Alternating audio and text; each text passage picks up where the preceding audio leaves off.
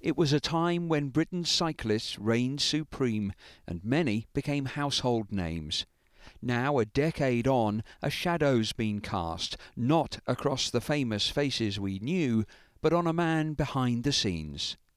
A medical tribunal has found that in May 2011, the then British cycling and Team Sky doctor Richard Freeman had testosterone delivered right here to the National Cycling Centre in Manchester, the velodrome, the very home of the sport. And he did so, quote, knowing or believing it was to help dope an unidentified rider.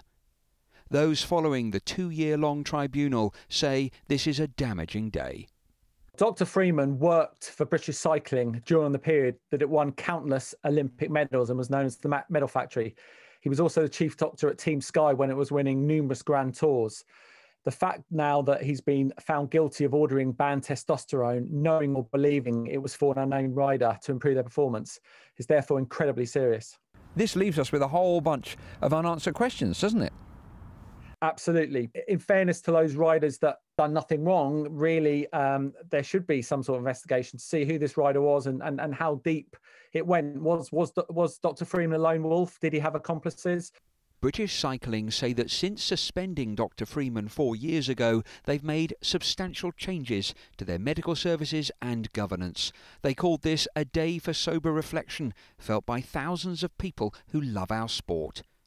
Ill health has prevented Dr. Freeman from working in recent years. Next week, the tribunal resumes to consider if he should be deemed unfit to practice medicine. Well, Peter's at the National Cycling Centre in Manchester. Peter, we've heard from British Cycling. What about Team Sky?